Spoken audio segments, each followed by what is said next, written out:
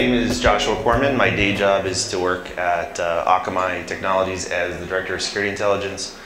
A lot of the topic and content I'm going to be going over tonight has nothing to do with my day job. There's parts that do, but a lot of this is research I've done as an analyst, as a citizen, especially my stuff about Anonymous. So my disclaimer up front is my opinions represent mine alone and may or may not reflect those of my employer.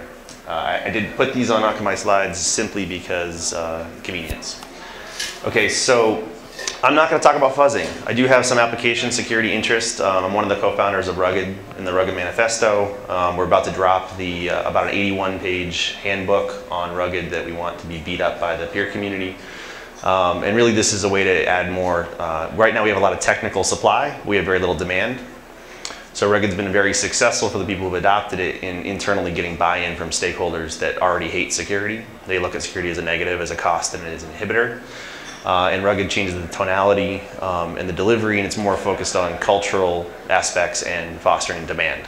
So people who have been unsuccessful getting true buy-in on an application security program or SDLC have been very successful using the Rugged approach. But I'm not talking about that today. I was asked to talk about adversaries. A lot of my research centers around different classes of adversaries, so we're going to talk about how conventional wisdom does not stand up well to unconventional adversaries. I talk very, very quickly, but I don't mind getting interrupted at certain parts. One of my goals as a person this week is to find collaborators. I tend to focus on the security that I think is of consequence. Most of our security industry is focused on the far end and the most replaceable asset types, pretty much credit card data. I'm the guy who called PCI the No Child Left Behind Act for information security, because I think that we focus on the easy problems or on the regulated problems at the opportunity cost and neglect of much more serious asset types, less replaceable or even irreplaceable asset types. So you'll see when I talk about Anonymous and whatnot, it's not necessarily the biggest threat to your organization, although it might be, depending on what you've done. It's more a matter of, I think this affects my way of life, my kids' lives, my rights, surveillance state, censorship, and the like. So a lot of my research tends to focus on the things we ignore as an industry, and if there's anybody who also feels that they have that protector gene in their DNA, please find me, because I need help on some of these more altruistic endeavors. So who can give me the caption of this? Anybody? Quick? I'm doing 40 minutes of talk in 30, so. All right, so typically a piece of conventional wisdom, perhaps our most prominent piece of conventional wisdom, is I don't need to be faster than the bear, just faster than my buddy. Who's uttered that? Anybody? Okay. It's total BS. If it was ever true, and it probably was, it's no longer true. So there are two different adversary classes that completely shatter this pretty dangerous dogma. And most of our best practices and rules of thumb and conventional wisdom are predicated on a casual adversary who will act economically and move on to a softer target if you are a hard target. So I'm not going to get too far into this, but every time someone says APT, God kills a kitten. So I call them adaptive persistent adversaries, not just because I was an analyst and I had to come up with my own terms, but because it's more accurate, right? First and foremost, this is a who and a how. Not a what, it's not an O-Day, it's not Stuxnet, it's a different methodology.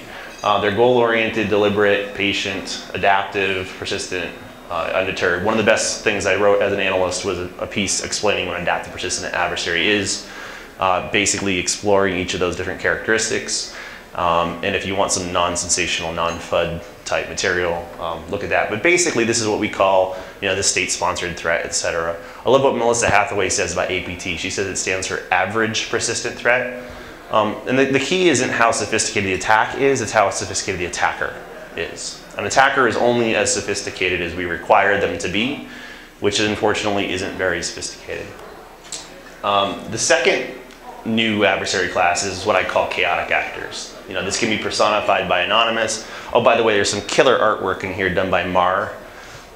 She did custom artwork for the whole Building a Better Anonymous series. This is my favorite one. She did this one in about 10 minutes. I said, I want a Rorschach of Guy Fawkes, and this is what I got. It's awesome. Just stare at that for a while. But she really helped us codify what we thought was the most important part here, in that we see in them what we want to. But chaotic actors don't play by the rules either, and they're not very talented. I'm not saying there's no hackers in Anonymous with skills. In fact, there's plenty of anonymous members here at the conference. Some of them actually have some good skills, but most of the attacks that were successful in the public coverage of them, especially during the summer of lulls, like LulzSec, were pretty basic. They were SQL injection, rudimentary level network layer DDoS, maybe some web defacement, nothing really hard to defend against, and yet they were wildly successful. So these two different classes have something in common. This is that cliche picture that Bruce Schneier uses, but essentially, it's still one of my favorites. When you're dealing with a sentient thinking adversary, you put in a static control and they simply move around them. What's really common between whether it's the advanced persistent kitten killers or it's anonymous, it's that there's a level of target stickiness. So they're not going to simply move on. Yeah, you might be faster than your buddy, but they're more bears than ever. You're drenched in bacon fat and you poked that one in the eye. I mean, this is just a different class. They have a different motivational structure and they act differently. So therefore, the things we used to do don't work for them. It's that simple. I'm not going to give you my zombie talk. I gave it last year if you want to look at the CodenomiCON thing. I also have it on, that's the name of it. But these Picha-Kuchas, you're going to see one in a second. They're 20 slides by times 20 seconds. And I love this one on why zombies love PCI. Not going to talk about that one, but I am going to do my 20-second times 20 slides on Anonymous. And you're not going to be an expert on it. Actually, no one is an expert on Anonymous. But I put over 1.5 years of research into Anonymous, wrote a blog series. It took Jericho and I basically a year. We started it at DEF CON last year. And this 20 slides is probably the most information you can get in 6 minutes and 40 seconds. So once I hit start, I can't stop. So here we go. Ready? All right, so as an analyst, you might recall a 1.5 years ago, everyone was terrified to mention Anonymous for fear of retaliation. But on CSO Online, I wrote a piece called The Rise of the Chaotic Actor. And I was trying to understand Anonymous after the H.B. Gary federal attacks and what it might mean to the security industry. Based on that, we did a talk at DEF CON last year, 1 year ago. And what we realized after our panel, when we went to the Q&A room, was half of our panel was dead wrong. It was kind of liberating. We got in a shouting match with some active members of Anonymous. It's kind of awesome. We have a video of the panel and an audio of the conversation. But this was my biggest takeaway. We see in Anonymous what we want to. Our commentary says more about us than it does about them. We project, just like the Inkblot. And that goes for the members of Anonymous as well. They see in it what they want to. The second big takeaway, now most of us know this, is there isn't an Anonymous. It's a composite. There is no single monolithic Anonymous. Why did they do it? Because there's more than one they. Think of it more of as a brand and a franchise that can be borrowed by anyone and has been. Now, when I wrote the piece, we know a lot more now, but when I wrote it, I couldn't tell. I had a cognitive dissonance. Are they good or are they evil? Well, I kind of liked the fact that they helped oppress people in Tunisia. I kind of didn't like the fact that wives and children of police officers in Arizona were at risk from drug cartel retaliation. So, the conversation of are they good or are they evil was kind of BS. So just like any self-respecting geek, I went to my Dungeons & Dragons 3x3 instead, and I realized it's not just the good versus evil rows, it's also the columns of lawful versus chaotic. And that's what Anonymous is really the chaotic nature that is really the hacker zeitgeist. Now that includes people like Robin Hood or the Batman trying to work outside the system for good, and there's some very honorable folks in Anonymous doing some very honorable things. It also includes people that are more nihilistic or anarchistic and just want to see the world burn. Mar also did that one in about 10 minutes. It's pretty cool. So the snap judgments that they're all good, they're all bad, just really didn't understand the nature of the group. There's a lot of sects, a lot of anonymous sects, S-E-C-T-S. Geekosystems made this beautiful incestuous family tree. And you can ogle at it later when you like, but there's lots of splintering and resplintering, and there's a jester in there, and anti-sec and whatnot. But look at the root of the tree, it's 4chan. Now, a lot of people call Anonymous hacktivists, which is ostensibly the intersection between activism and hacking. The challenge is there's very, very few hackers in Anonymous, and there's very, very few activists in Anonymous. If you've ever been to 4chan's B-boards, they have more in common with Cyndi Lauper than they do with some noble cause like Gandhi. It's more about having fun. And that was the big takeaway we got from the confrontation last year. Now they do share tools. This is a low orbit ion cannon. They've now graduated to the high orbit ion cannon. But essentially this levies a pretty rudimentary network layer DDoS, but it's effective enough. It's taking down just about everyone they tried to take down.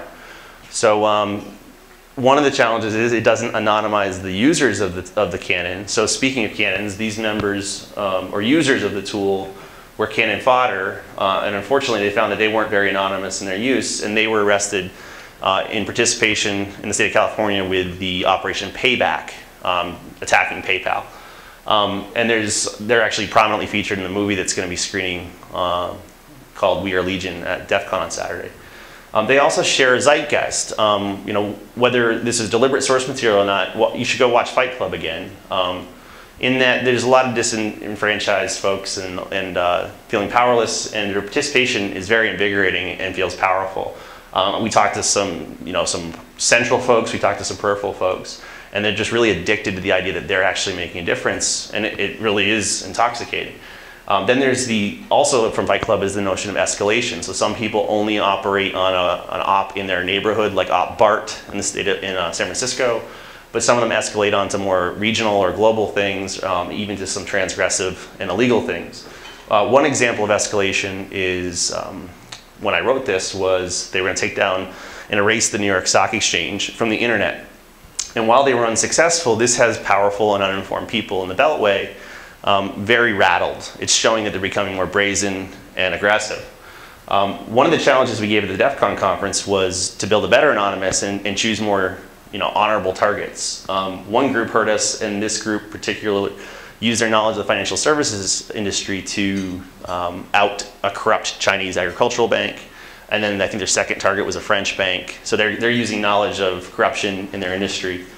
I actually am not, unlike others, I don't look at Anonymous necessarily as a huge menace. I actually am much more concerned about false flags. In my own analysis, I've spotted several false flags where it was either the Russian organized crime group, the cartels, or as one of these CISOs in the Beltway told me, it's God's gift to China.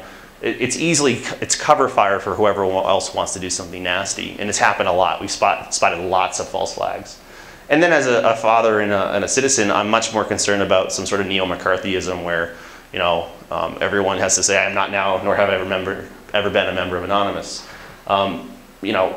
Taking action for causes isn't bad. That's part of democracy, whereas some of the guys that took it too far scare the powerful and uninformed people.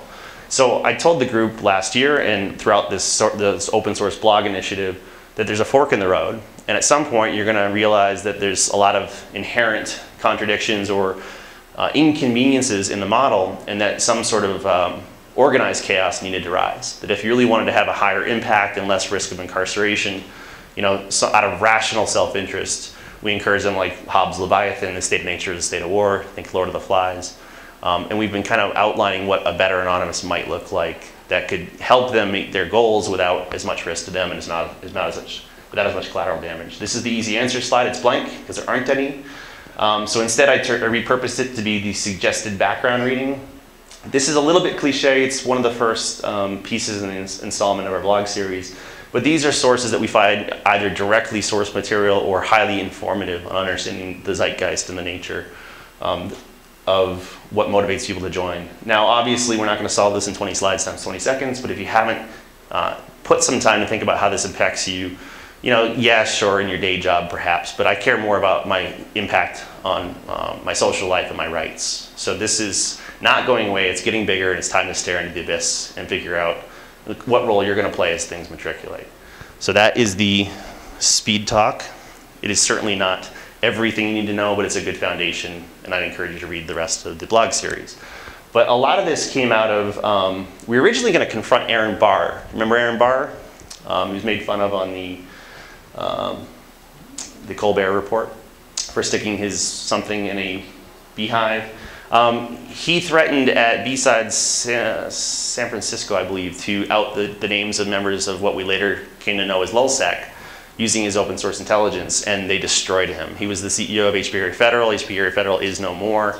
He lost his job, he almost lost his family, and then 6 months later he lost the job he got again. So he lost 2 jobs over this. And we tried to get him to stand for his crimes, so to speak. They weren't crimes, but to stand an account at DEF CON last year. The lawyers kept him off stage by threatening court injunctions and whatnot, so we kind of repurposed it a little bit.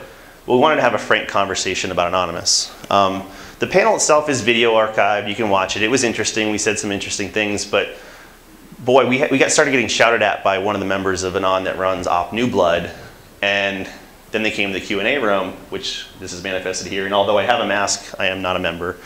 One of them who was originally threatening to attack me halfway through said, okay, we understand where you're coming from. You're not trying to judge us, you're trying to help. So that was more of a gesture of conciliation. But we got in a really good, frank conversation. We have an audio of this. We finally posted on the final part of our blog series. The bald guy there, second bald guy, I guess, is Jericho. He runs attrition.org. And he and I spent the better part of a year doing a lot of writing. We basically wrote a small book by accident. It was meant to be just an open and honest dialogue with Anonymous to say, look, you're going to have some challenges. Brand management's going to be hard. Infiltration's going to be hard. The cops are going to try to infiltrate you. Special interests are going to try to infiltrate you. And at first they were skeptical. Then they started listening when things started coming true. And it wasn't manipulative. It was just honest. We said, look, this isn't going away. This is an emergent property of the state of the world and technology. Others are going to follow and innovate and repeat. And hopefully they don't hijack it and turn it into something that they hate, right? And one of the things we were concerned about is if you hate censorship, they were accidentally creating the justification for more censorship. And if they hate surveillance, they were accidentally creating the justification for this. So some of the moral anons started engaging us directly, then frequently, and it turned into something much bigger than we anticipated. So the series is called Building a Better Anonymous, and it's not like we actually know how to do it better. It's just that we said if Anonymous stumbled into a really interesting and powerful blueprint, how could that blueprint be improved upon for their own best interests?